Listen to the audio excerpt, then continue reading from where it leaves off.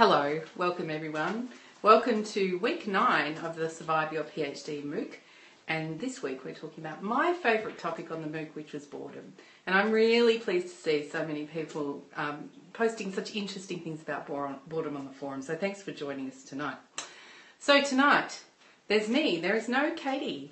Katie is away on leave, but we still have the team here in the office. So we have Steph.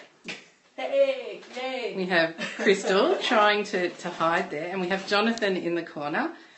They're all tweeting on the Survive PhD 15 hashtag, so you can follow what they say and click into some of the links that we'll mention tonight. I'll be broadcasting, but also I'll be inviting Steph up to take the Periscope camera in a little while. So, without further ado, badges. You love them, we love them. And here they are for this week. So the first Twitter Survive PhD badge is to Kelsey M. Johansson because we enjoyed your soap making adventures. So thank you, Kelsey. We also enjoyed the link that you sent through to us on professors teaching to younger versions of themselves, which we found very interesting. And we'll be tweeting that out shortly. And the second Survive PhD 15 Twitter badge, and I think we could say, team, that this badge is well overdue. We've been always admiring DebsNet.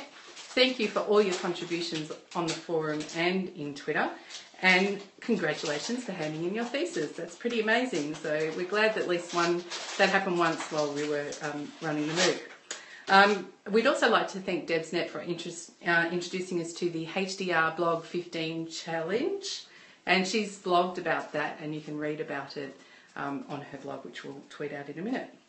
Now, the first forum badge, and nominated by Jonathan this week, is Duprez V, and for the discussion on the fear of being unproductive. So we thought that was quite interesting and provoked good responses. And the second one, again nominated by Jonathan, goes to Suzanne for her meditation on boredom towards the end of the PhD. Now, those of you who are towards the end of the PhD, we have one of those in the room right now. Steph is near the end of her PhD. In fact, she's coming to boot camp at the end of next month because here at ANU we support our students in the last March by feeding them and putting them in a room and making them write all the words. So we do know that the PhD can get very boring towards the end. So thanks so much for all your discussions on boredom. I enjoyed it, and I'm glad that there was the enthusiasm for the topic that I have, which is great. Now, I actually painfully related to some of the posts on the forums. This one from Johanna BD. First off, she says, I found this week's topic really interesting, especially the TEDx video, because I can relate to so much of what is said. I actively avoid boredom and rarely allow myself to be bored because I always have something going on. I walk with a friend and my dog every morning before everyone else wakes, and drop my husband at work and the children at school before coming to uni to work on my data collection for now. I leave to pick up the kids at school, organise afternoon tea, supervise homework and chores, and then pick up husband from work. One of us organises dinner while the other one organises the kids into bath and pyjamas. After the dinner and kids are in bed, we often watch TV, but I always have some work in front of me, or I'm on my phone checking emails and social media. I do this all through the day. I read for pleasure before bed. And besides this, my only other thinking or quiet time is when I'm driving or in the shower. It seems I just won't allow myself to be bored, so I can just be with my thoughts and be still. I related to that very much. In fact, it was pretty much the description of my life minus one child. And driving and in the shower, pretty much it. Reading trashy novels just before sleeping. That's what happens. Hi, Katie. It's good to see you here on Periscope. She can't keep away, guys. Okay, so, and the last bit of Johanna's post, she says, over the last few months, I've observed myself getting bored while conducting the data collection phase of my PhD. I can tick quite a few behaviours from the list, like finding other tasks to do first, getting distracted easily, thoughts drifting while reading, and checking email or social media more often than I actually need to. So, I can be bored. I just don't like that state. And I think, it's kind of inconvenient to get bored with work things, but sometimes I find myself getting bored with particularly tedious work tasks.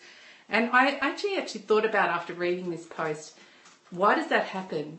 And maybe it's my brain's way of saying, hey, take a break. and I won't let it have a break anywhere else in my life. So sometimes it wants to do it at work, which is not very convenient. So maybe Johanna, you and I both need to take more of a break after work, and maybe just sort of sit around and let ourselves be bored. Who knows? Anyway, I can relate to not wanting to actually sit in the bored state. I find it uncomfortable myself. RMIT Jane gave a whole other perspective on this, as she has been doing frequently, so thank you for this. We really enjoyed your post. She says, I really tried to be bored this week. I've put off posting until now to give myself a chance to be bored. I turned off my devices to try to find boredom. Didn't work. Epic fail. I wonder how many of the rest of you tried to be bored this week. I actually tried. Didn't work so well. She said she started to think about, RMIT Jane started to think about the people she met doing her research on prisons. And prisoners experience extreme boredom, apparently. Well, they would actually, because they're locked up sometimes for about 23 hours a day. And she says of them, they get bored. Very, very bored. So maybe that's the key. Not getting bored is a luxury and a privilege for those who are free to seek diversity of experience. The prisoners' combat against boredom becomes a major part of their existence. Some of them do this by reading, or working, or hurting themselves or others. So some of them stop trying and give up their sanity. So that brings me to the question, is boredom a good thing or a bad thing? And that is a great and really thought-provoking question. And that talking about prisoners turning the boredom into violence or into self-harm is really quite confronting and terrible. When you think about boredom as a privilege, that's a whole other way of turning it around. So RMIT Jane isn't really sure whether she can answer her own question either, and she continues, I'm confused about boredom. The lovely video that goes with this week suggests that boredom is a wonderful thing to be chased off by turning off our devices and letting our brains have a breather. But the other content this week suggests a way to combat boredom and keep it at bay as something to be feared. So which is it? Is it good or bad? Maybe it changes. With degree, like my prisoners who have too much, it starts to hurt their minds. Too much of a good thing? Maybe it's tied to idleness. So I've decided a good amount of boredom is a wonderful thing. As it suggests a space for quiet, creative thought and contemplation and perhaps insight. Too much boredom is a very bad thing. It leads to disquiet of the mind. I like that quote. That's an interesting connection between creativity and insanity. And she says she'll think she'll stop now, but I'm loving the learning. And I'm loving the way that we're connecting the modules together because they are all related. They're related in my mind somehow when I thought them up. Sometimes the connections are tangential, sometimes they're obvious, but I love it when you're finding them and bringing them to light for yourselves. So thank you. Speaking of bringing things to light, I'm going to invite the lovely Stephanie to come and present just the next few minutes of the broadcast. Thanks, Steph. Absolutely. Thanks heaps, Inga. Hello, everybody.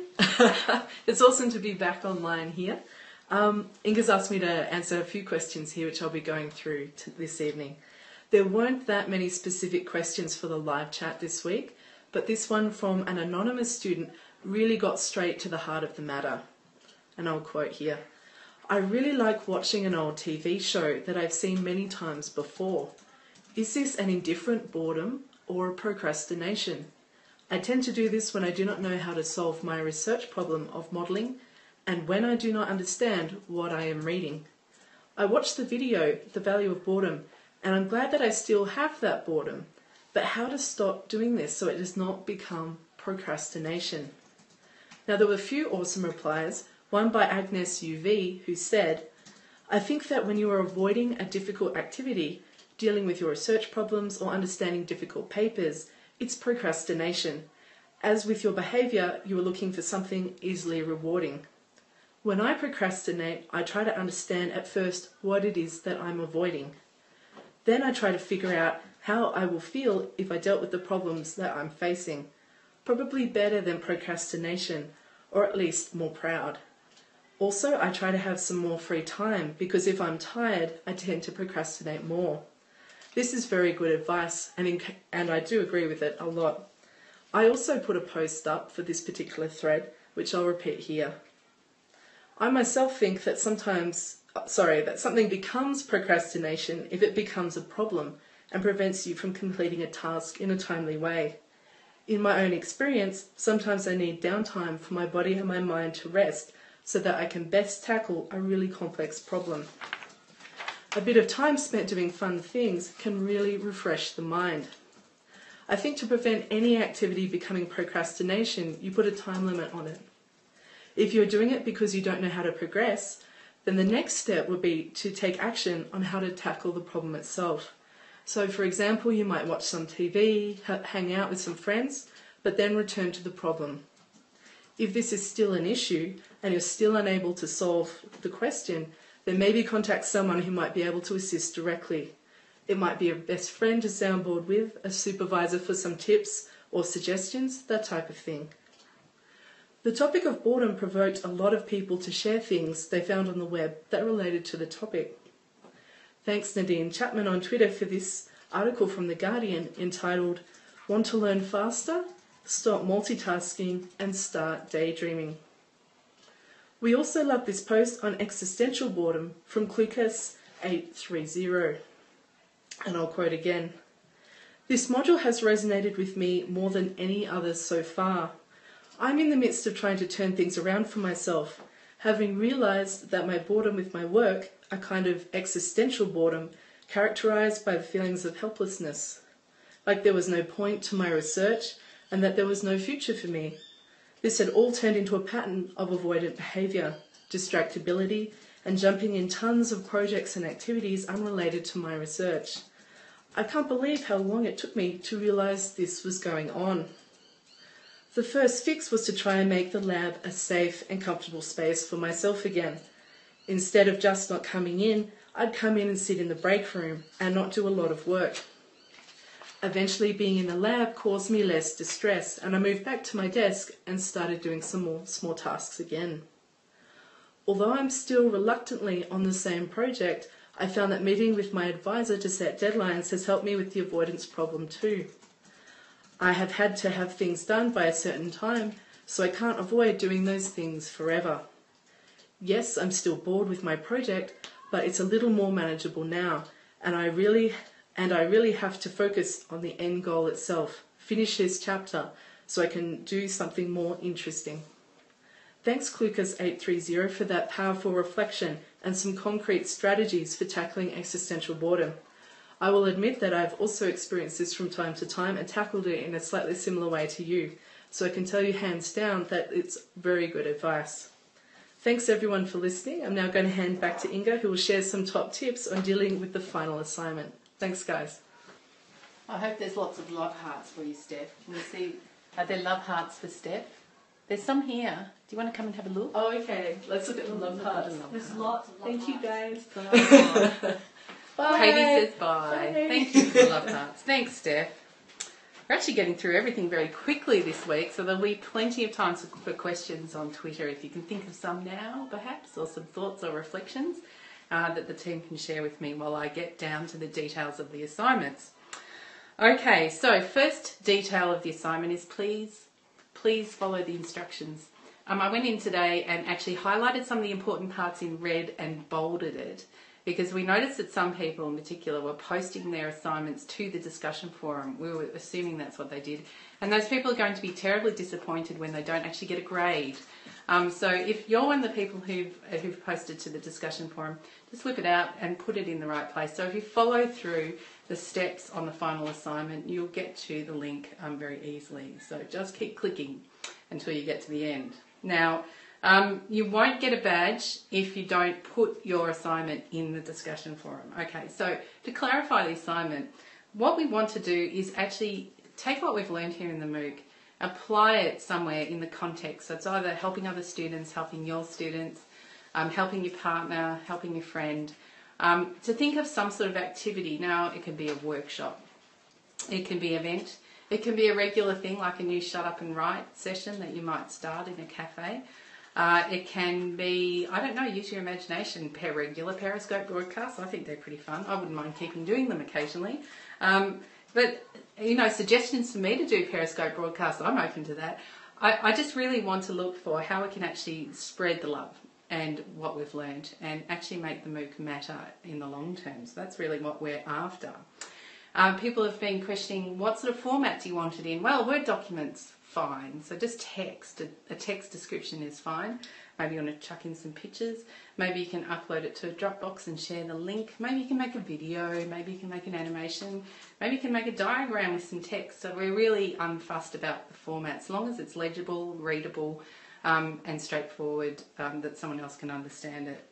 So some examples, discussion group, workshop, professional development workshop for supervisors, that would be great. Love to see some examples of that.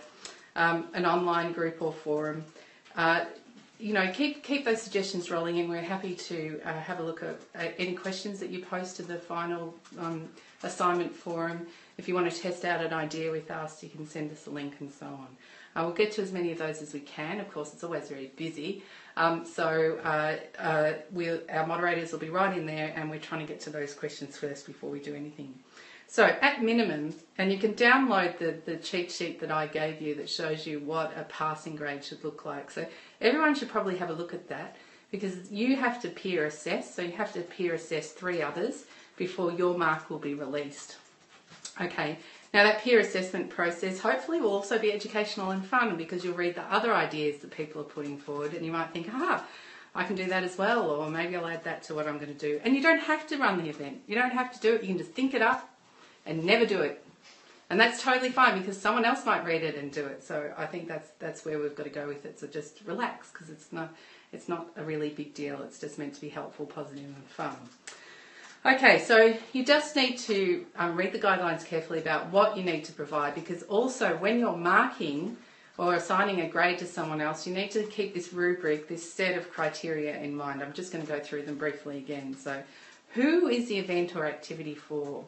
Now sometimes it can be supervisors and students together, sometimes it might be students, sometimes it's students in biology, students in philosophy. And I'd love to see more of that from the disciplinary perspective. I work always at the sort of multidisciplinary level, but I think we could share so much that would help our really local communities as well. So be very as specific as you want to be with that. You could also maybe think about turning it outwards. What would you do to run for families who want to support PhD students better, that kind of thing. So who is it for? A format or outline of what you'll do. So what's going to happen during the event? How long will it be? It's one way, is it weekly? Is it a regular thing? Is it a one-off event? What's the format? Are you going to have a small discussion group with tables? Are you going to go for a walk in the forest and talk about stuff? I don't know, whatever it is, but just be specific. One of the benefits, so I often call this a what's in it for me. So, and it's the most powerful emotion in the world, particularly when it comes to attracting people to workshops and events, which is what they hired me for here at ANU, and what I think I'm actually really good at is sometimes thinking up great titles and fun events for people to do that are going to be useful for them. But articulating that benefit's really important. So think, what's in it for me, or what's in it for them? Why would they want to come? What's the value add to spend the time? And that will touch on the rationale and the context of the activity. So how will it help them? Why should they be there? I would like you to reference something in the course, like pick up something that you think is important, that maybe you could take further, that you could trouble a bit. Like we've troubled the idea of boredom, we've troubled the idea of confusion. We've said sometimes it can be a good thing, sometimes it can be a bad thing. We're not being prescriptive in the MOOC, and that's been a very deliberate choice. And some people have been confused by that because they thought they're enrolling something that will tell you exactly how to survive your PhD. But of course, you get to the end, you realise we're just opening up a box and having a look inside. So can you reference some of that material? Maybe look at some of the links that we've included in our reference section. Maybe even read some of the papers. I don't know, you don't have to. But referencing some of the content is another criteria you need to look for. And a description of at least 2 activities. This is so that you can think about what during this event or discussion you're going to do. So an activity might be a discussion prompt, so a question that you want people to discuss. It could be a small group discussion, so you have a question and you have the group. What I like to do in my workshops is say, why are you here? Give me your top 3 reasons. And the group has to talk about their top 3s, and then they all have to compare and they have to vote. And sometimes I do post-it note activities. So one of my favourites is to describe your writing like it's a car. I know it sounds weird. And I got this from Reem Mahmood, who is one of my favourite teachers who works at La Trobe. Hello, Reem, if you happen to be listening. So Reem's idea was if you describe your writing like a car, you actually think about it in a whole different way. So if my writing's like a car, it's like a 1970s red Ferrari. You know, it's really flashy. When I drive it on the street, people are like, ooh, look at the car. But sometimes I get in the garage and it won't start because it has electrical problems. And so this sort of talks about how my writing can be, you know, especially the blog writing is really sort of splashy and look at me, attention seeking. But I do go through periods, and I actually had that period this week where I just can't write. And I sit down with my keys like this, I'm going to write, and it just doesn't happen. Okay, so a post-it note activity like that's fun. Another one is describe your thesis as an animal. And it's always fun. You get all the participants to put their post-it notes up on the wall and you compare them and talk about them. So activities like that. Look on the web. There's lots of advice on teaching. There's lots of books in the library. If you're already teaching in a tute, you probably have used some of these techniques before. So share them maybe on the forums so that other people get ideas of things you've done. Share them on Twitter. That would be fabulous. So if someone's got good ideas on Twitter for activities, just put it on there now with the Survive PhD 15 tag, and I'll pick it up and broadcast it. Okay, finally I said, what materials and resources do you need? And this is just a check thing, you know, how achievable is it? It's good to actually start to try and articulate that, because it makes you think, well, maybe this is more doable than I thought. Maybe this isn't a crazy idea. Or if you take it to your university and say, hey, I did this MOOC and they suggested this and I came up with this idea, and if someone gave me that, and I'm hoping some of our ANU students will do it and give me their outline, then someone like me can pick that up and we can really think about, well, it's going to cost us, how long is it going to take, what room can I put it in, and then it might happen. Okay, so I hope that clarifies the assignment. Please ask any more questions if you need to. Remember, you need to mark 3 other peer assignments, but this shouldn't be too onerous for you, I hope. Please don't just give everyone 5. If someone's really phoning it in and it's kind of, you know, just a lame effort, they won't know that you've given them a 1. Okay, so you can do that. Yeah. All right, so 1's bad, isn't it? And 5 is good. Am I getting that right? Good. Whew. You never know with edX, I have to say. I get it wrong. Okay, now feedback. If you're giving written feedback, and really we would like you to give just a line or 2 of written feedback to the person, maybe you're going to suggest a way that they might think about the activity or some aspect of it that's going to help them actually get this thing to work properly. So if you see opportunities or perhaps problems, then it's useful to point that person out to that person. But of course we always want feedback to be constructive and generous, because we're in the circle of niceness here in the Survive PhD MOOC. Okay, so I'm sending through a link via Crystal about how to manage emotions in the feedback process and the emotions of the other person. We've talked about this a little bit as the MOOC's gone through, but some points just worth reiterating. You know, focus on one issue at a time. So one sentence focuses on one issue. Too many skills and behaviours at once is confusing, it's overwhelming. And don't be too critical or focus too much on the negative. So you're looking to help the person improve, not make them wallow in what they did wrong. Okay, so don't avoid the real problems. If there's an issue, just state it calmly, you know, without too much emotion, and avoid vagueness, because vagueness is really hard to action. Use specific examples and connect these to the impact they're going to have. You should do this because blah. Okay, of course giving feedback face-to-face, which is that post that we tweeted out was about, is different from giving feedback in writing, as you well know. Katie says here, think about how you would like to get feedback when you give it, and always good advice. Thanks, Katie, for that reminder. And we're tweeting through a link for giving good feedback and how that's a bit of an art. And I just read a bit of a paragraph from that. This is a book that has been written all about giving written feedback, which is pretty amazing. So writing good feedback requires an understanding that language does more than describe our world. It helps us construct our world. Consider the world view implicit in this comment. What did you think about when you chose that topic? What were you trying to accomplish? It implies the student is someone who thinks that the choice the student made had a purpose. It invites the students to discuss the choice and presumably go on to discuss whether the paper can accomplish what it was intended.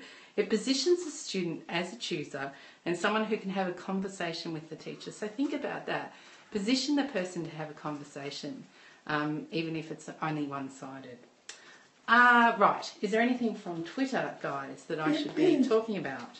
Yes, so Sasan Yes? asked about boredom versus thinking time Boredom versus thinking time. and the benefits of both, either or. And we had a question from Katie. Should we seek boredom if we work constantly to fill our time, or is that just personal choice? I don't know, seeking boredom, or see, mindfulness and boredom are actually two different things. I think mindfulness is a state of sort of alert, yet engaged wakefulness, and boredom is where you're actually zoning out. You're not really maybe even focusing. So mindfulness and meditation are kind of ways of, I think, turning boredom to good purpose. So it's not crowding your mind with stuff, but it is a focused activity. Whereas I think the thing with boredom that makes it really difficult, especially for me, is it's a kind of the distraction that goes with it. The kind of distracted, I'm going to look at Facebook over here, I'm going to look at email, I don't quite know how to settle. And I think that's the essential difference, is the sort of distraction and lack of focus. Yes, mindfulness is the opposite of boredom, I agree, Kelsey. Yes. Tash Tash? from Oz. Tash from Oz. Hi, Tash from Oz. Asks on Periscope, what happens if 3 people don't peer review your assignment? What happens if 3 people don't review your peer assignment, Crystal? Crystal goes in and peer reviews it for you. Crystal peer reviews it for you, or she says, Inga, you need to go in and do some peer reviewing. No one will fail because there wasn't enough people to mark. Did everyone hear that, I hope? No one will fail because there wasn't enough people to mark. That's our guarantee here at the How to Survive Your PhD MOOC. Hello, Ollie. That's my nephew saying hello, Auntie Inga. Hello, Ollie. He's my 8-year-old nephew, everyone, and he's a good critic. That's how he gives it to you straight. He knows how to give feedback. Good one, Ollie. Last question. She's staring at her screen like this. She's got good thinking face, our Crystal. I think that's it for questions. That's it. Any other comments? Is the feedback due on the same day as the assignment itself? I'm pretty sure they're different dates, right? They're different dates, but you can do feedbacks from now, right? The last day you can submit your assignment, I believe, is the 12th of November. Right. Did everyone hear that? Please just tell me. Katie says no. The last day you can submit your assignment is the 12th of November. Which will leave you a week to complete peer feedback. A week to do peer feedback. Ish, which will be the 19th of November. Which is the 19th of November, which is also our party. Our party. So this time we're going to be very specific. This is a face-to-face party, okay, that will be happening at Fellows Bar ANU campus. Any campus, Canberra-based, or, I don't know, regional New South Wales, if you want to go for a long drive, you're welcome to come to Fellows Bar. We're putting some money on the bar for some cider, some lemonade and some beer and some snacks. So come along and celebrate with us. We'll send out another email with more details about that, won't we? Yeah. So that's the details. Party. And we'd really love it if we were doing simultaneous parties somewhere else. I don't know, 9:30 in the morning isn't really a great time for a party, I know. But, you know, you can have coffee and cake. And we might periscope from it.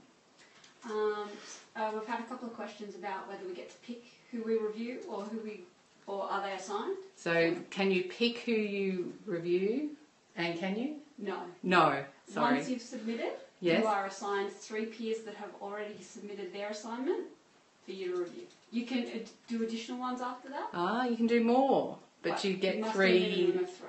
3 minimum, but then you can do more if you want to. So if you're interested in having fun with it, hey, knock yourself out, keep on peer grading. But you must do at least 3 and they'll be assigned. edX is a really mean teacher. You know, nice teachers let you pick. That's true. Yeah. But it's mean. You know, I mean, no, we love edX, but, you know, that's what it gives you. Okay, what else do we have? Anything from Twitter? Something fell through cracks. If they did, scream now, people. Yes. Virtual bring a plate party on Twitter. Love it. Refreshments will be provided and survive PhD 15 hashtag, and I reckon we're good to go. It's almost as good as being there, except for the smellogram thing that you can't really do online. What else? Julian may change his flights to make the party. Julian might come to the party. We'd love that, Julian. Come to our party. Anything else? Okay, so next week is the last week. Can you believe it? And next week the theme is love. Yay. Yay. But it's not love as you think it's going to be, because that would be boring, wouldn't it? And we don't want to be boring. Well, maybe we do want to be boring. Anyway, hope you've enjoyed the broadcast tonight. We'll be seeing you next week and on the forums. Thanks for joining us. See you soon.